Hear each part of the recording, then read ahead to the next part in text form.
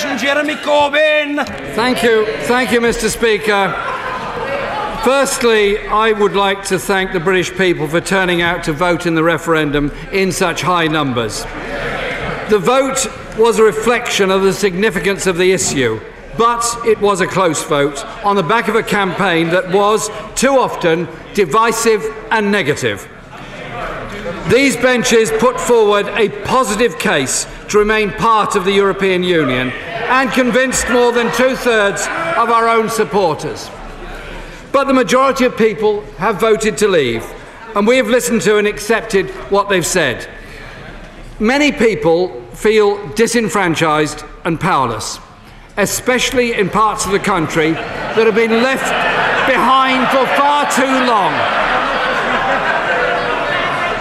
Communities, Mr. Speaker, that have been let down, not by the European Union, but by Tory governments. Those communities don't trust politicians to deliver because for too long they haven't.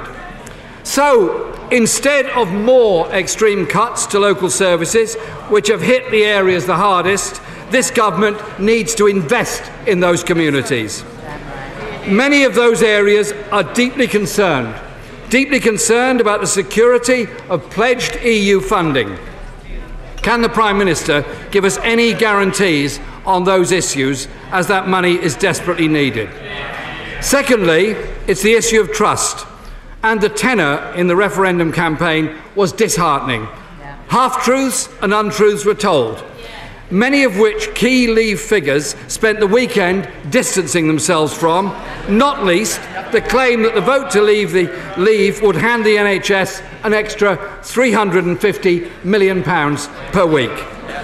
It is quite shameful that politicians made claims they knew to be false and promises they knew could not be delivered.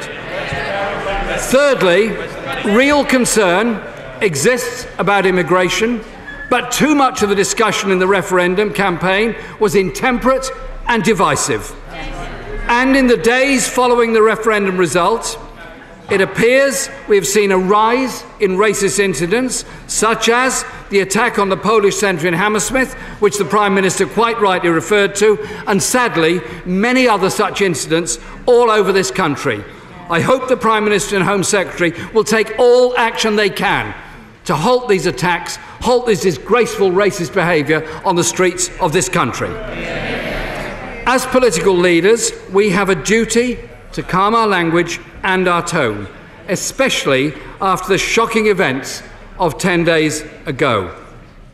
Our country is divided, and the country will thank neither the benches in front of me nor those behind for indulging in internal factioning manoeuvring at this time.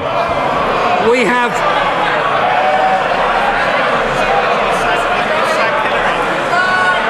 Mr. Speaker,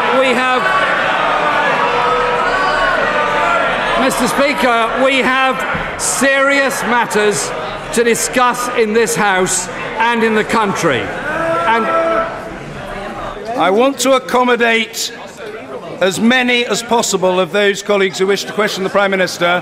Matters are just slowed up if people make a lot of noise.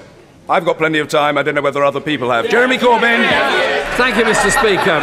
It does appear that neither wing of the Tory government has an exit plan, which is why we're insisting that the Labour Party be fully engaged in the negotiations that lie ahead. We need the freedom to shape our economy for the future and protect social and employment rights while building new policies on trade, on migration, environmental protection and on investment.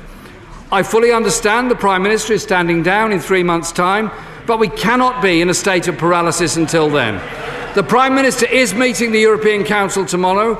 I hope he's going to say that negotiations will begin so we know what's going on rather than being delayed until October.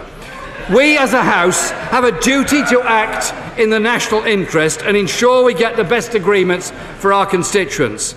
Will the Prime Minister today confirm that in the light of the economic turmoil, the Chancellor will announce at least a suspension, preferably the termination, of his now even more counterproductive fiscal rule?